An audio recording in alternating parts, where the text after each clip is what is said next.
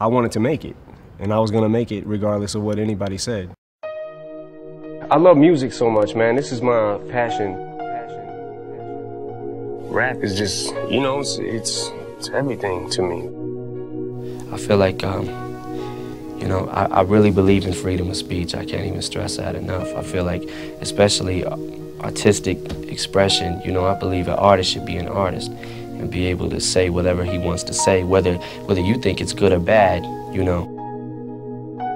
This is my world. This is, you know what I'm saying? Like, this is what I do. This is what I do. This is what I do. Well, I came up through the hip-hop scene, the local hip-hop scene in Detroit. You know, everything back then was just about battling. I mean, if you wanted to make a name for yourself, the battle scene was also, it was so huge. I mean, there was battles every couple months where, you know, anybody who was anybody was trying to make a name for themselves would come out. I would have written lines, I would have punch lines, you know, that I'd be prepared to say at any time, and I would kind of figure out, kind of on the spot, like what punch lines I would pick and choose for this person that was in my face, but also be able to mix freestyle in with it. That would be the basic formula I would follow, is have my punch lines ready to go, you know, but also be able to say something spontaneous too. I think one of my greatest inspirations or things that I would feed off of basically was just obviously people not believing in the, you know, the cloud of doubt that kind of I felt hung over my head, and wanted to just prove everybody wrong. Lately I've been hard to reach. I spent too long on my own, and everybody has a quiet role can be alone, yeah. Are you calling me? Are you trying to get through? Are you reaching out for me like I'm reaching out? The first time I grabbed the mic, like in front of actual people that mattered, you know what I'm saying? Like at a club, I got booed. I remember that. It was very traumatic for me. And I think I went home like, man, I quit. I gotta get up. Gotta do it again. You know, I call it stacking ammo, you know, and I'll stack my ammo until I get enough, and then I'll go write something.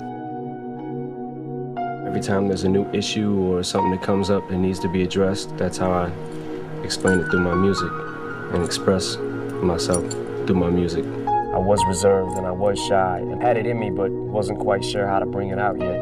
I wanted people to hear me so bad. Like, I'm not gonna front. Like, sometimes it gets hard to try to balance them out, but I'm a father before I'm a rapper.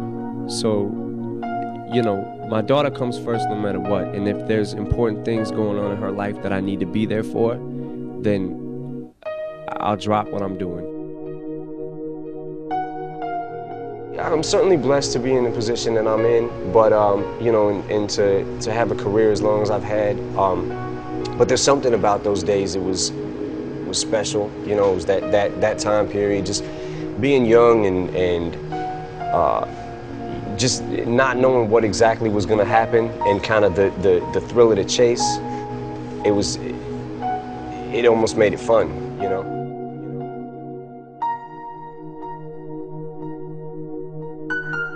I feel like anybody can do anything they set their mind to. It depends on how bad you want it, and I wanted to do it. You know, at this stage of my life, I don't feel like there's too much that I can't do. I don't mean to sound cocky or nothing, but if I like really want to do it, I don't give up that easy.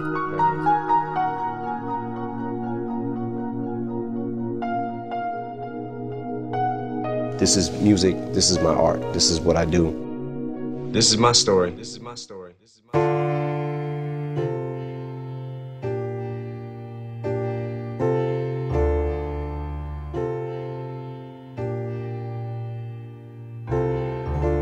Anybody out there feels like I'm talking to myself? No one seems to know my struggle and everything I come from, yeah. Anybody hear me, yo? I guess I keep talking to myself. Feels like I'm going insane. Am I the one who's crazy?